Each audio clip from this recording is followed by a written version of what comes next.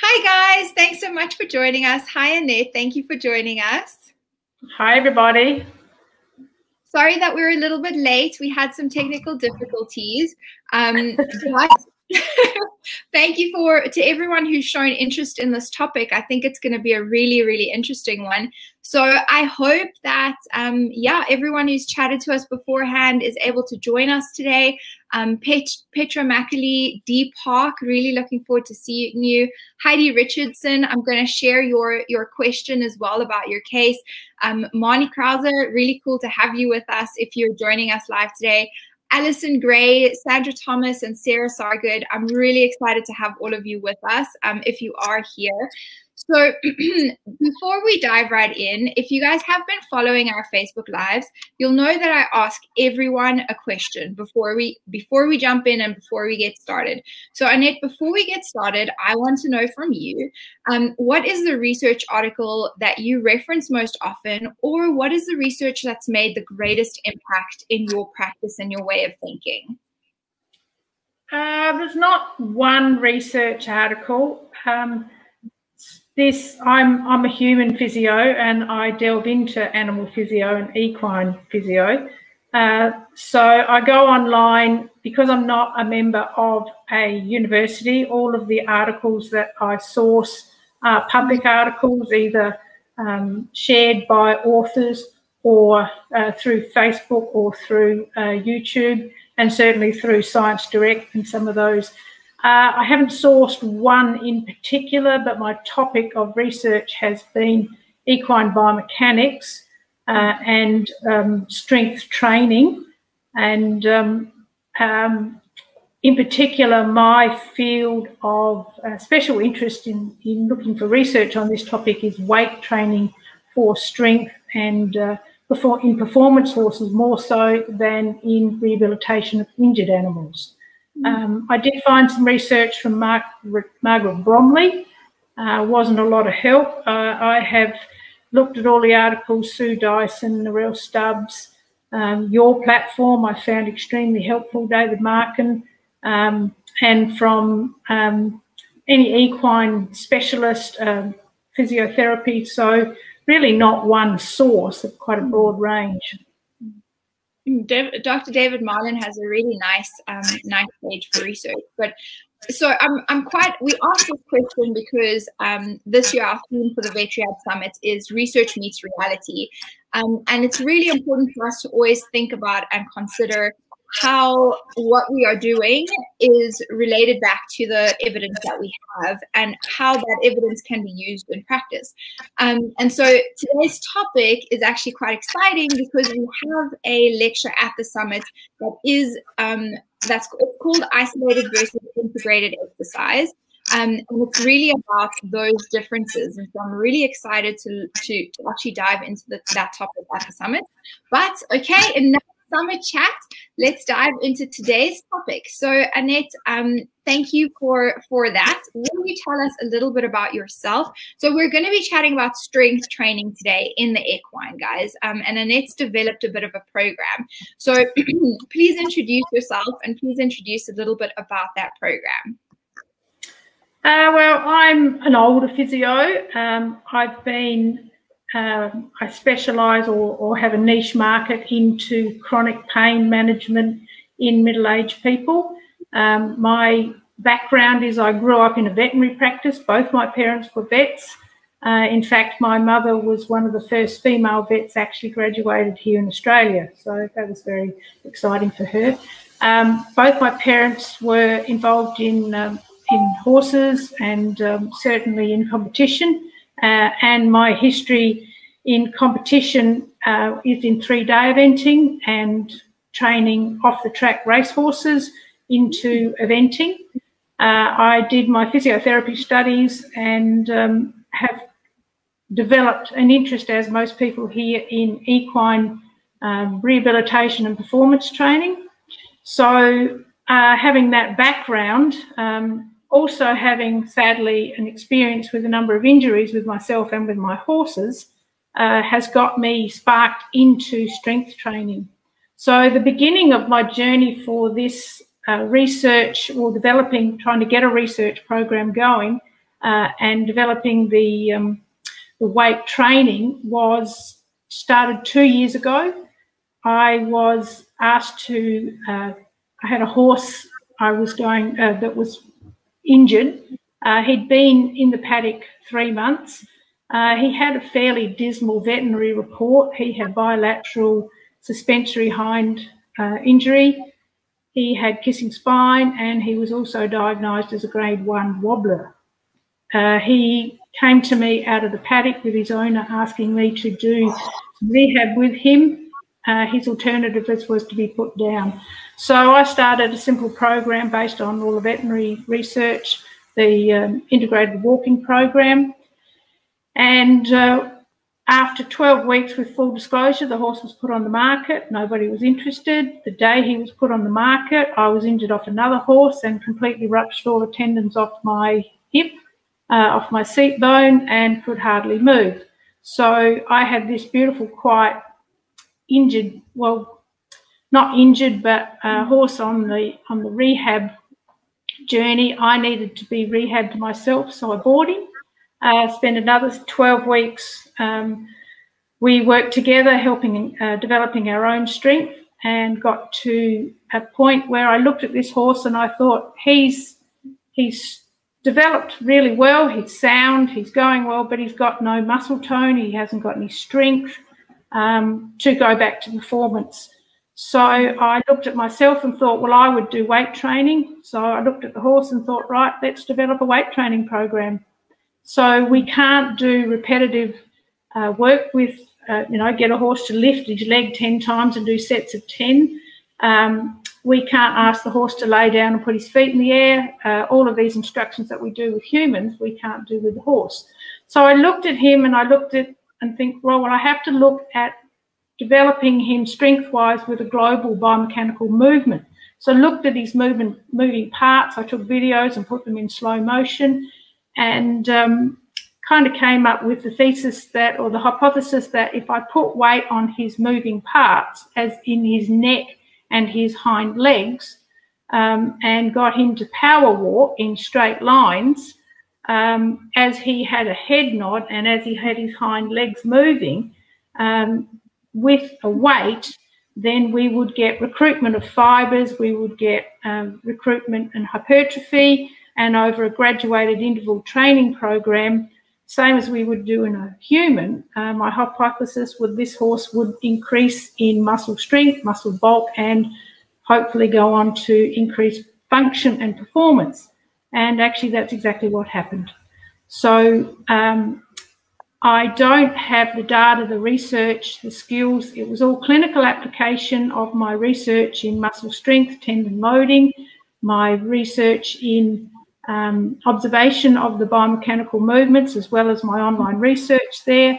I bought an industrial sewing machine and I started making pads for the legs and pads for the necks. One of the challenges was I only put the weights on the hind leg, and the biggest challenge was actually putting a weight around a horse's leg that was safe and comfortable and also functional. So it took a while, but I got there. Then I went out to the veterinary schools and looked at the veterinary students, hoping to get some research into what I had done. COVID, many other reasons, it just hasn't happened yet. So I've done my own, I've developed my own program with the research that I have done on my own. And since joining your group, certainly have been much more educated in many areas of equine biomechanics and rehabilitation. So now I think it would be fantastic to see veterinary student, a veterinary researcher, a physio researcher look at this topic in detail, because my ultimate aim would be to see horses, as much as a weight is a weight, it's still a natural application if performed and applied properly. I think that we can change the way that horses are strengthened without tying them down and forcing them, but that needs to be researched with the correct evidence to be put out there and then practiced. There are so many things you've said now that I just absolutely love. I'm going to dive into some of them. Guys, if you're joining us, let us know where you're joining us from.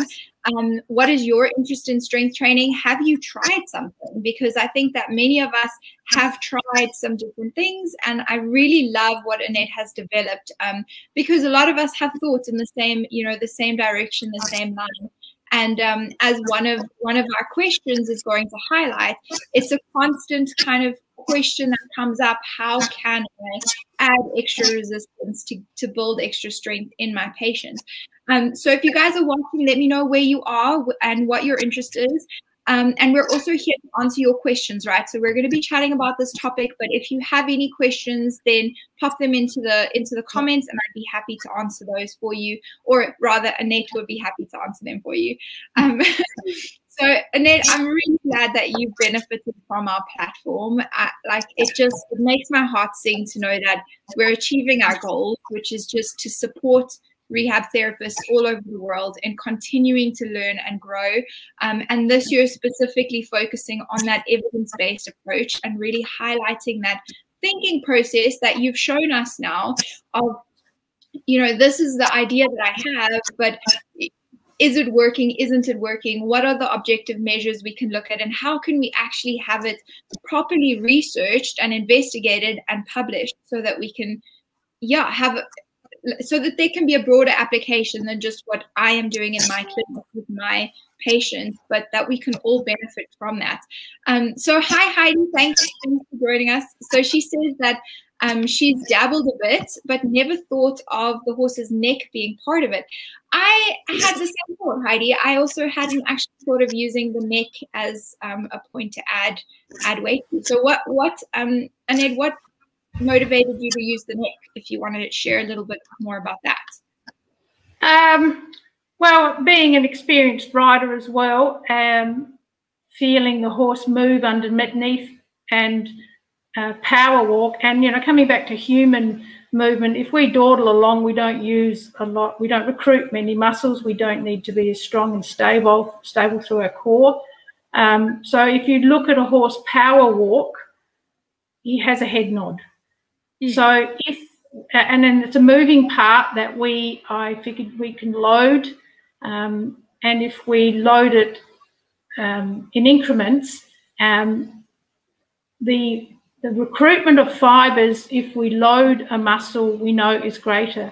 So as the horse walks with his head nod and the hind movement, so as he lifts and brings a hind leg through, his head will move with that hind leg. So if we weight the hind leg, every step the horse takes, he needs to recruit more fibers through all of the lifting muscles.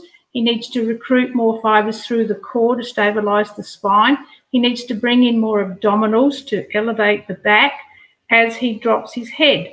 Now, if we load the head and neck, then the recruitment of fibers through the core, this is my hypothesis, the recruitment of fibers through the core and the muscles on top of the spine in the neck, not the underneath muscles, are the muscles that lift and lower the head. So if we apply a weight in intervals and increments to that part, then again, my hypothesis is that we will get greater recruitment of fibers, we will get increased bulk and strength of that moving part. So in the horse, as I said before, we're looking at the full biomechanical pattern. I haven't looked at weight in the front legs. I thought there might be a danger element there. It's an unknown for me, but I did think weighting the hind legs, particularly with the power coming from the hind leg, the front legs being more landing point. So if we weight, we get recruitment. So that was the pattern that I looked at in detail. And then designed the weights around that. We know that the horse carries weight on his back, and we know the weight-bearing structures there that are the safest part. But by increasing the weight on the back, as we know, that there's a lot of research to say that there's a percentage there for the rider versus the horse that's not going to improve the horse in strength. We know that that's possibly going to harm the horse rather than improve strength. So the biomechanical pattern was really my target. Yeah, I agree with Heidi as well. She says it makes total sense to load the neck. Now you've explained it. It just never occurred to me. And I agree with her. It makes sense the way that you've decided to load the neck and the hind legs and not the front legs. Because, like you said, because of that power generation, your muscle chain coming from the front from the head and neck into the hind legs. So strengthening the back would have an effect there. So have you played a little bit with where those weights are placed on the neck, for example, more cranially towards the head or more towards the trunk? Yes, I have. Two of my designs. One was a neck collar design where the, and if I do learn how to get this screen right, I'll be able to share that. It was a collar weight where about 15 centimetres wide, and a collar weight that just wrapped around the horse's neck, and I velcroed it under. I wanted the weight to sit more or less in the middle, but certainly no higher than C3 or C2, because the structural support there for a weight, I felt, just with my research, was not good enough. The other thing is that with levers, the further away the weight is from its point of movement, is we have a greater increase in like the crane. So the horse needs to become the crane. So when we're doing when we're adding the weight, we certainly want the support of that weight to be pretty much midline, or, you know, midline. Now, by putting a weight on the top of the neck, the horse has to do the work naturally with some of the use of elastic bands and resistance bands, and certainly we know tying a horse down, any interference with the front, the head and neck blocks the hindquarters. So there's no interference with head on neck movement. It is neck and head movement on trunk. So the front end with the head is free to move. So placing the weight, you know, in the back third or the caudal third is, I think, again, coming back to looking at research, is certainly the safest. And my experience with the horses that I've done it on, they tended to work well with it there. If the weight went any more to the top, to the ears, the horses just put their head down and really didn't cope very well with it. So that was my feedback, not science, really, visual. Some poor horses just stuck their head down and went, you know, can you take it off? Can you take it off? So some of the problems that I had with going maybe a bit too fast was the horses would slow down at the walk. They wouldn't maintain the power walk, so they fatigued. And one horse just stopped and put his head down and just took the collar off. I mean, that was a decent sign. You know, he probably could have laid down and had a rest then. But so all of the observations were visual and common sense feedback. For sure. I love that. So we have a comment here from Anne-Marie who says that if only I were ready for postgrad stuff, maybe Charles Stewart would be interested. So be sure to tag Charles so he can come and watch this if he's not here with us. And yeah, I mean, just to comment on that point,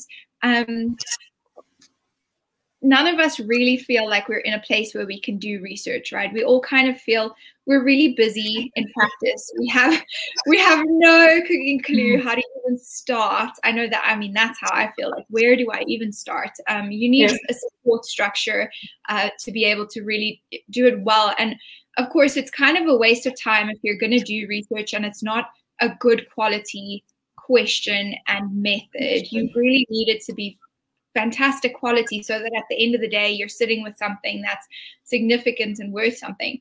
So if you're interested, anyone who kind of feels that way, this is one of the things we're going to tackle at the summit and try and just help give you guys some tools and resources for how you can take those first steps and become involved in research, and certainly join the Facebook Vet Rehabbers research group, because that's also what that group is there for, is for discussing questions like this. And we're going to share this discussion in there as well, and see if there's anyone in there who's interested to take on this topic.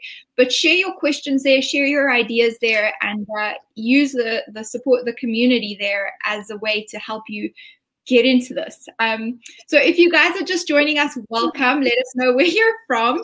And we are chatting about a strength training program in equines, specifically one that Annette has developed for her patients. So before we carry on, I have a question from Fiona. She says she's from New Zealand. Thanks for joining us and loving this webinar. So this is just a chat, Fiona, definitely not a webinar. But I'm really glad you could join us. She has a rehab horse who has atrophied in her quads. She has bone spavin in both hocks, and she's wanting her to develop her quads as she will support her stifles and hock, but too much pole work or hill work will make her hock sore. So I've thought of weights on her hind limbs, have not tried anything yet, so would be interested in your thoughts, Annette, for this case specifically. Certainly weights, as we all know, will increase the recruitment, and if we're asking the horse to lift and bend, we want to look at both the concentric and eccentric work of the quads. When we add in poles, the horse has to lift higher, so that is more work straight away. And one of the comments that I despise hearing saddle fitters and massage therapists, do more poles. Like I had my mare saddle fitted, and you know, he straight away gave me the best advice: go and do lots of poles. And I thought, well, what does lots of poles mean? No, so I do pole work, but not lots of. So I think adding a weight is probably a great way to be able to get the horse to engage in that hind leg stepping activity without it being too high. I suppose one piece of advice, I'll go out and buy some 1 kilo ankle weights and walk around with them tomorrow. And I think you'll be quite surprised at how much extra work you do. And then go out and do your own poles and see what that does. So adding a weight would certainly increase the recruitment of the fibres, but with some structural injury there, my advice would probably be to certainly graduate the program and have very, strong observation as to how your horse is handling it.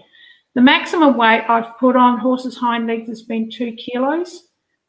And the reason I've come up with that is I simply couldn't put more weight on the hind legs without them slipping or becoming dangerous, or in some cases the weights fell out.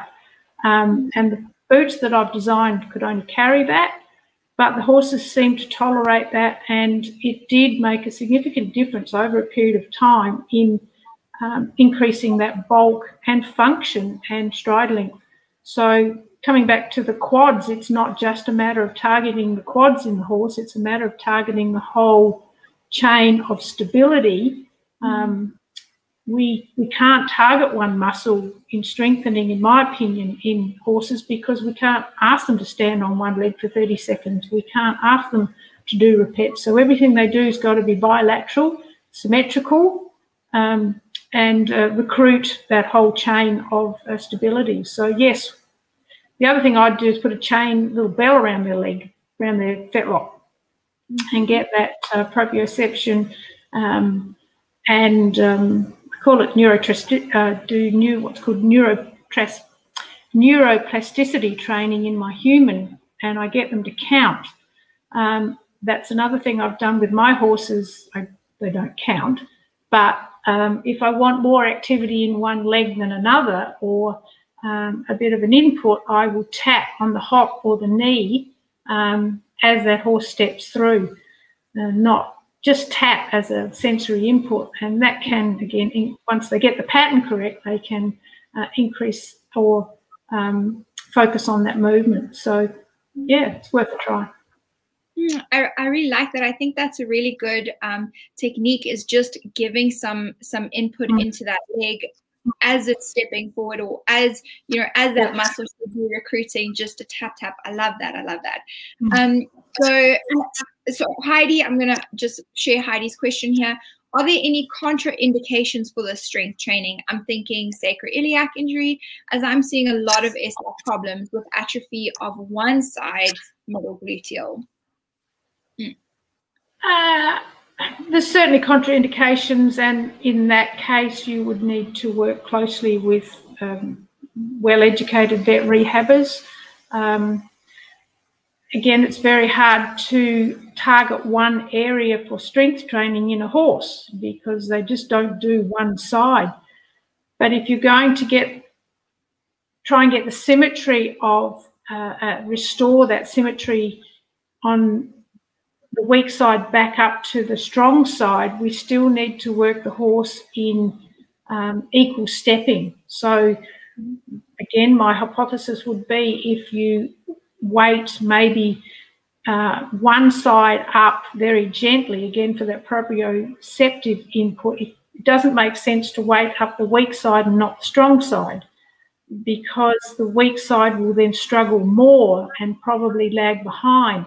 So to strengthen the horse, again, just my hypothesis would be to weight it equally, but do the tapping on the leg that is lagging, so that the horse is, again, the importance of the training would be symmetrical and equal stepping rather than targeting just the one side. So in a nutshell, everything I kind of do is come back, the weakest point is your starting point, but make it symmetrical in your training. Don't try and just target the one area. I think that's really interesting because for sure my thoughts are, I'm sure most of our thoughts are exactly going in this direction of saying, if I have a weaker side, could I just add a little bit more weight to make it a little bit more challenging on that side, and then try and strengthen and catch that side up to the other side. So like saying that, obviously you can't just work one side of the horse like you've said, but you can add a little bit more resistance, a little bit more stress, and incrementally increase that until we've caught up to the other side, in my mind. So it's interesting that you are saying you wouldn't do that, that you would keep it symmetrical. Yeah. So bring the strong side back to be symmetrical with the weak side. The other thought that I would have on that, and another thing I do with various horses, is with my pole work, instead of asking the horse to step, step, pole, pole, pole, I call it controlled stepping. So, and I do it with my pupils. So we set up a line of poles, and if you leave the horse to do it on his own, if you're fairly observant, what you'll probably notice is that the horse will always lead with one leg. Now, I used to be a high jumper in my athletic days, and I led with one leg. I couldn't jump with the other leg. So horses are very similar.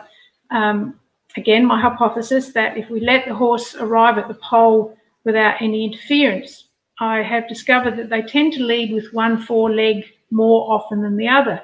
So if we have our poles set up so that he leads with the weak and the rider or the handler leads with the weak leg, we've got a lifting off and a push from the other leg and a landing on that weak leg.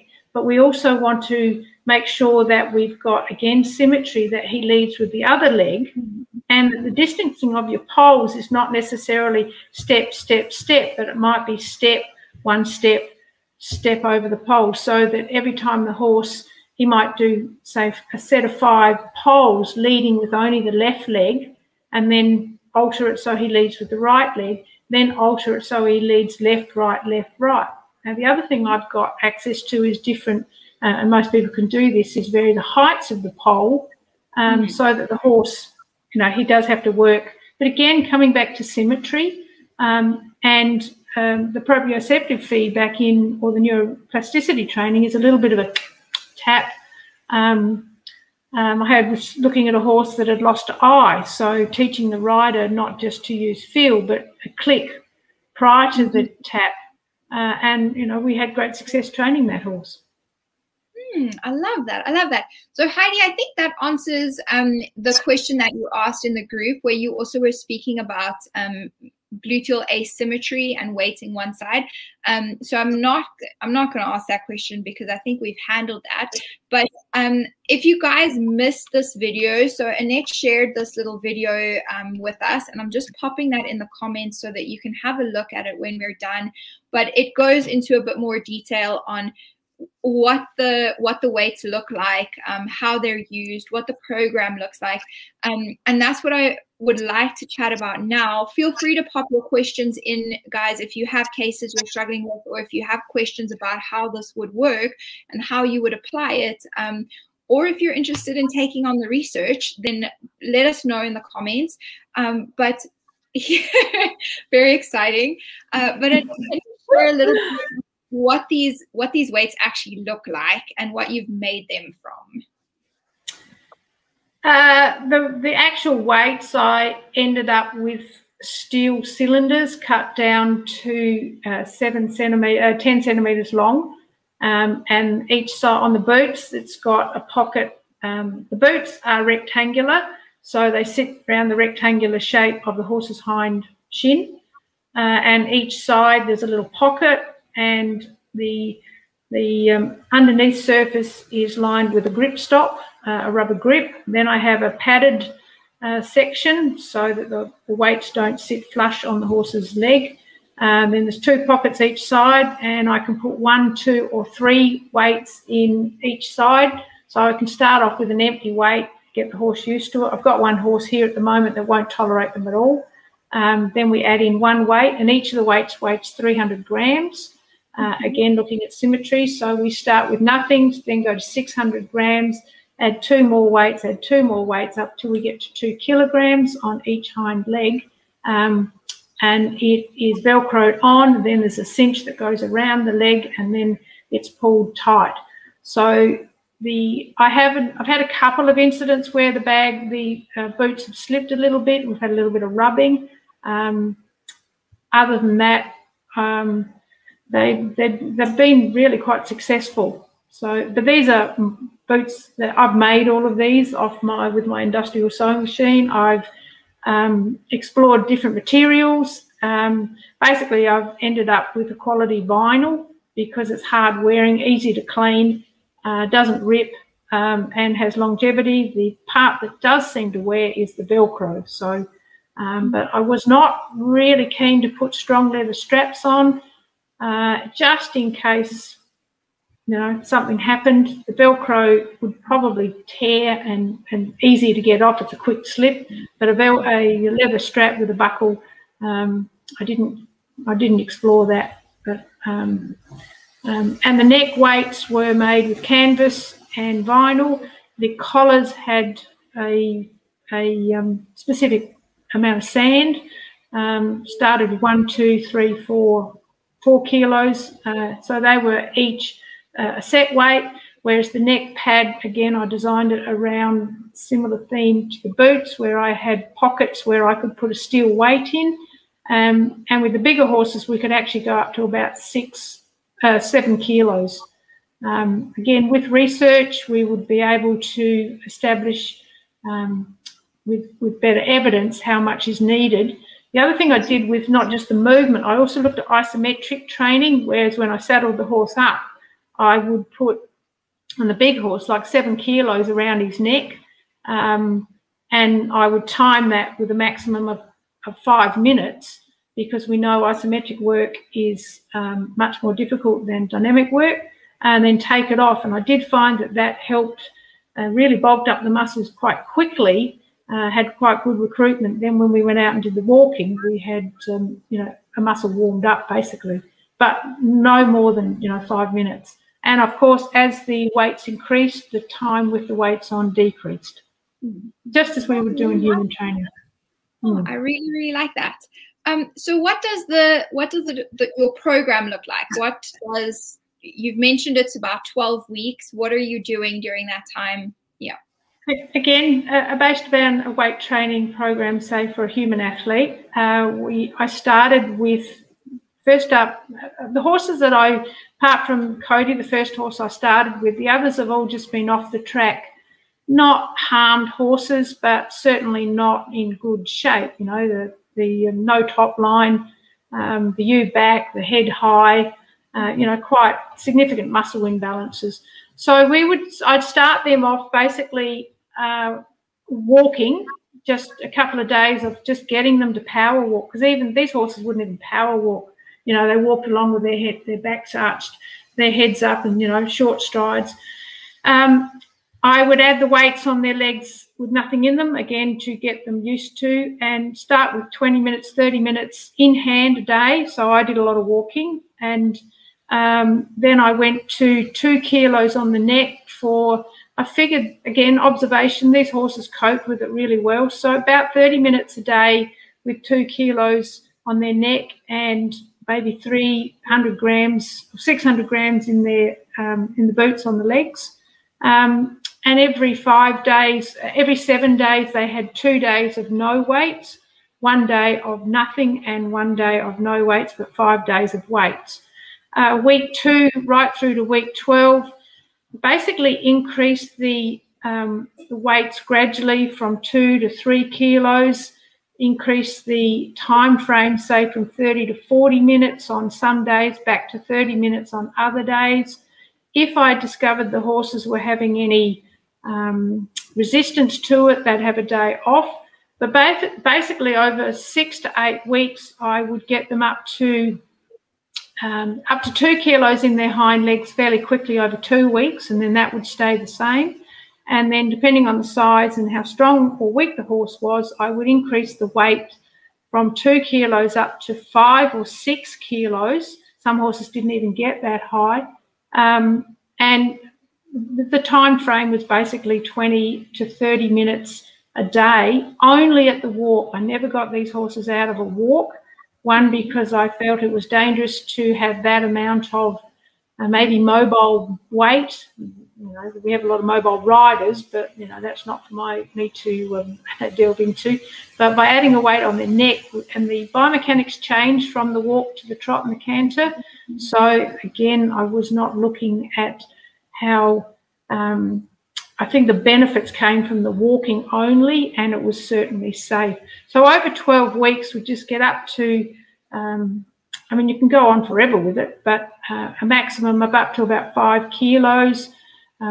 Sometimes that was only 3 times a week with 2 kilos on other days, but 5 days of weights, 2 days off, or 1 day of no weights and 1 day of no work at all.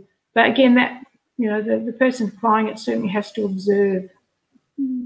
And also adding in a little bit of isometric work when I saddled them up. I did add in riding with the weights on, but again, only at the walk, and added in poles and added in hill work. Going down a hill was interesting with a horse with weights on. They really did have to work hard. So if they work too hard, I mean, again, observation, you back right off, because you can always build a muscle that is weak. You've got to wait for a muscle that's harmed to heal, and that's just time. Yeah. So anyone who's doing this, they do need to do it in hand, not just get on the horse's back and walk with weights on. Certainly, it's a program that needs input, not just you know, trail riding with weights on.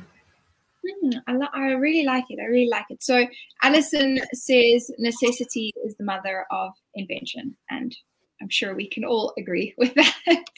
Have you described this program to owners for them to do with their horses, or have you basically been the one to do this with your patients? I've got a few people who've taken on the program under supervision. Again, these are horses that are just weak performance horses. These are not horses that have been injured, requiring rehab and veterinary supervision. So it's performance training, strength training in performance horses. Certainly there's a place there for rehabilitation, but mostly I have done it on my own horses because I'm still experimenting with it. I have, under supervision, had people go through it. You know, we've done it together, but I haven't put it out there as a commercial thing. I had a couple of people buy it and take it on, but certainly before, you know, again, coming back to evidence-based, I can say, look, it's evidence-based, it's safe, it works, based on science, and certainly the program is what I've put together. I'm certain out there's people that can improve on it significantly, and I'm open for that, because the benefits, I think, in the long term, what I call natural strength training, if we can change the way horses are trained and not harmed, I mean, certainly there's potential for harm for this if people think they can suddenly throw a weight on and get their horse, you know. Same as tie downs. We've seen horses tied down severely, and we know it's cruel. So weight training could be cruel too. It has to be, you know, supervised correctly. Yes, for sure, for sure. So Anna Marie says, great work, Annette, very innovative. And yeah, I agree. I think many of us agree. So, but like you've said, weight training is not necessarily without risks, and there are dangers. And I love that you've really highlighted during this discussion the safety component, and how you've kind of taken that into account throughout, not only throughout the development, but also in the individual horses program. And yeah, I mean, I'm preaching to the converted, but we must always take safety into account. So I love that, guys. If there are any more questions from your side, please share them now. If you're interested in learning more, please get hold of it directly. I think that's the best option. And let's get some evidence behind this, because at the end of the day, that's the only way we're going to know what exactly we're achieving by using the weights, and what our goals of rehabilitation can be by incorporating them into a program, and what those safety parameters are, what the different things are that we can play with. Yeah, thank you so much. Annette, is there anything else from your side that you want to share with our listeners? If you're interested in dabbling with this, certainly, you know, use your own education, common sense. Certainly there's a lot of people out there a lot smarter and tuned in than I am. If the concept has tweaked some ideas, and get in contact with me, I can show you the boots. If I had a bit more tech savvy, I could share my screen, but I don't know how. I'm good at what I do. I'm not good at everything I do. So,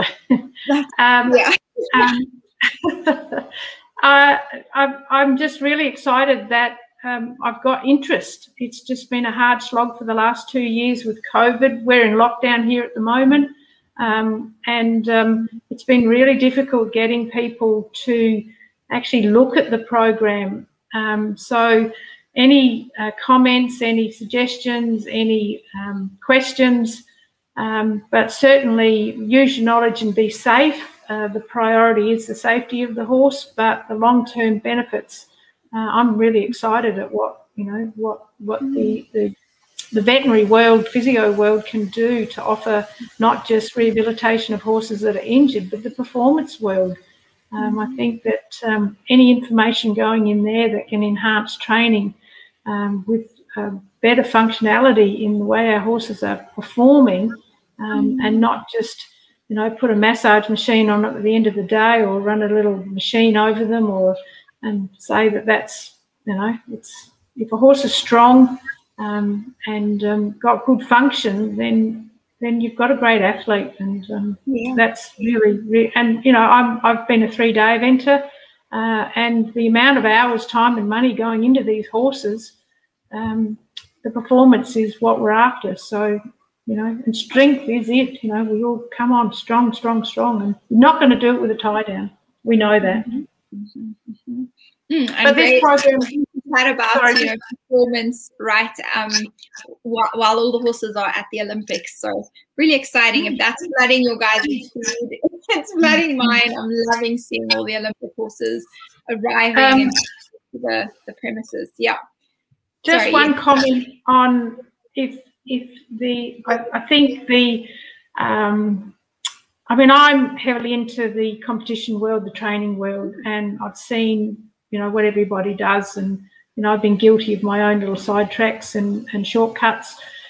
This program does require dedication by the handler, the rider, and it does have to have a correct application. It's not a matter of putting, you know, lunging the horse for 20 minutes and going, yeah, that's it. It actually, again, with the better research applied to it, it has to take a dedicated program. And we know in our physio research and our physio training with our patients that if we stop loading, then we have muscle wasting. Well, not so much wasting, but we need to not just strengthen for the performance, but every time a horse comes back in from a break, we have to start again. And again, this needs to be paid attention and educated. You don't just come back in and put a horse into a competition. We need that strength training, and not just how, but certainly the education on the importance of strength training to not just prevent injury, but for performance. So, yes, I'm very excited that I know this program works, but I'd love to see it proven scientifically. So Fiona wants to know if you sell the weights. Yes, I do. We've just had a little bit of controversy here in South Australia with the Veterinary Act having to reword their act. So for the weights to be the program to be sold as a rehabilitation, it probably needs to be referred. The person applying it would need to be under veterinary supervision. In my opinion, if you are, again, I'm looking at performance horses for strength training, not rehabilitation post-injury, so I'm applying a sports physio type application, I can sell it under that umbrella. So yes, I do. I would, selling the pads will be easy.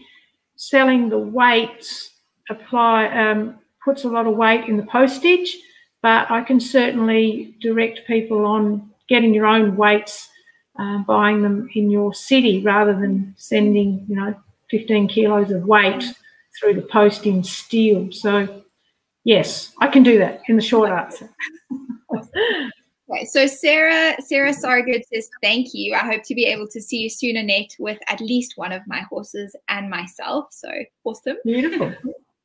And Heidi says, thank you. Brilliant talk. Loved it. Brain ticking over now. So thank you so much, Annette, for joining me today. This has really been interesting.